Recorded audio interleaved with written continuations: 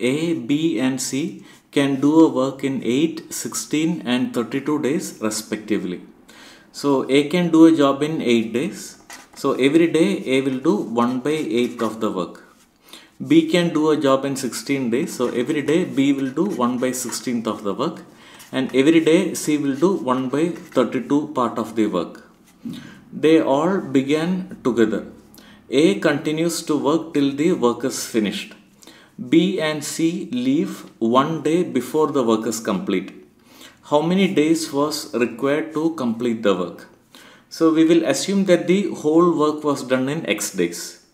And every day A will do 1 by 8 of the work. Every day 1 by 8 of the work, like that for X days. Now both B and C left 1 day before, which means that both B and C, both of them work for X minus 1 days. So every day B will do 1 by 16th of the work, like that for X minus 1 days. 1 day before the work was completed, B left. Similarly, C also works for X minus 1 days, and every day 1 by 32 part of the work is done. And like that in X days, the whole work is completed, which can be considered as 1. So this is the equation that we have. Now, in how many days was required to complete the work? So the value of X, that is what we need to calculate. We'll multiply by the LCM of 8, 16 and 32, that is 32. So all the denominators will go off. Multiplying by 32, 32 X by 8 plus 32 into X minus 1 by 16 plus 32 into X minus 1 by 32, that is equal to 32. Here 8 divides 4 times, so 4x. Here 2 times, 2 into X minus 1. So 2x minus 2, 32 and 32 divides, so you have remaining X minus 1, that is equal to 32. 4x plus 2x plus 1x, so that will be 7x. Here minus 2 minus 1, that is minus 3 is equal to 32. Or 7x you will get it as 32 plus 3, 35. So 7x is 35, or x is equal to 5. So x is the total number of days. In how many days was the work completed? That is in X days, that is 5 days, option C. The LCM and HCF of two numbers are respectively 30 and 2. If one of the numbers is 6, find the other number. So you have two numbers A and B. Now their product A into B is equal to LCM of the two numbers A and B into the HCF of the two numbers A and B. Now this is a well-known theorem. Now LCM of the two numbers A and B is given as 30 into their HCF is 2. So this is equal to A into B, that is the product of the two numbers. If one of the numbers is 6, then the other should be 10. So that this is 30 into 2 is 60. Here 6 into 10 is 60. So if one of the numbers is 6, then the other number should be 10. That is option B, 10. In how many ways can the alphabets of the word house be arranged such that all the three vowels are together? So you have the alphabets H, O, U, S and E. Now all the three vowels should be together. They are together means bring them together and treat it as one alphabet. So bring O, U and E and treat it as one alphabet. Then the three vowels will always be together. This one alphabet can be kept anywhere you like. So these two consonants are there, H, S, and this one alphabet is also there. This is treated as one. O, U and E, they are brought together and it is treated as one. So H, S and this one alphabet. So effectively only three of them. They can be interchanged in 3 factorial ways.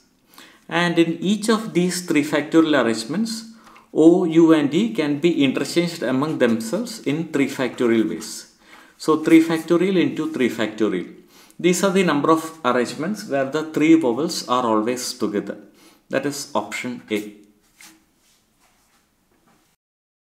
A rectangular sheet of paper, when halved by folding it at the midpoints of its longer side, results in a rectangle whose longer and shorter sides are in the same proportion as the longer and shorter sides of the original rectangle. If the shorter side of the original rectangle is 2, then what is the area of the smaller rectangle? So you have the rectangle like this. This is the original one. Now this is the longer side and this is the shorter side. If the shorter side of the original rectangle is 2, so this is equal to 2, shorter side is 2. What is the area of the smaller rectangle? Now what is said is that this rectangle has been halved by folding it at the longer side. If you fold it, now this side will now be L by 2 and this is also L by 2. Now what is said is that by folding it you will get a new rectangle whose longer and shorter sides are in the same proportion as the longer and shorter sides of the original rectangle. Now in the original rectangle the longer side is L and shorter side is S, and S is equal to 2. Now this is in the same ratio as the longer side to the shorter side of the new rectangle.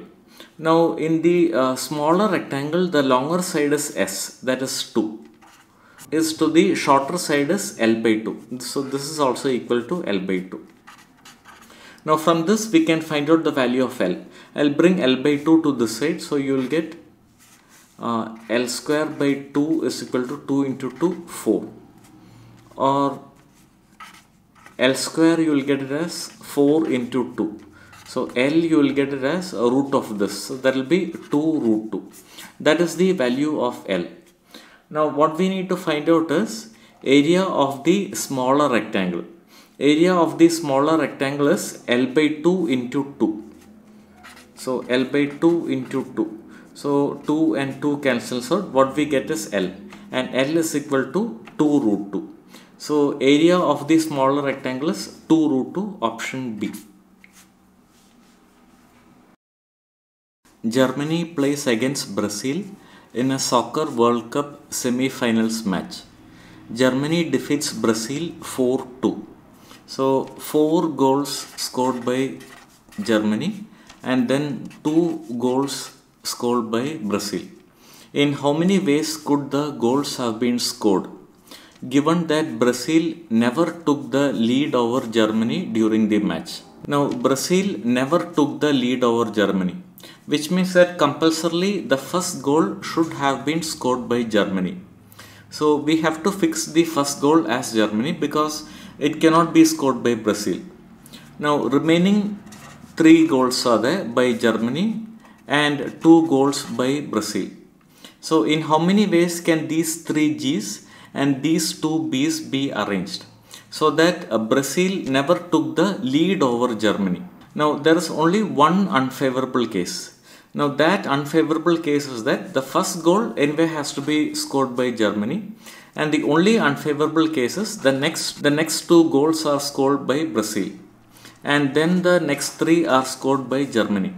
So here Brazil takes a lead of 1. So this is the only unfavorable case. In all the other cases, Brazil never takes a lead over Germany. So the G is fixed here and remaining these 3 G's are there and these 2 B's are there.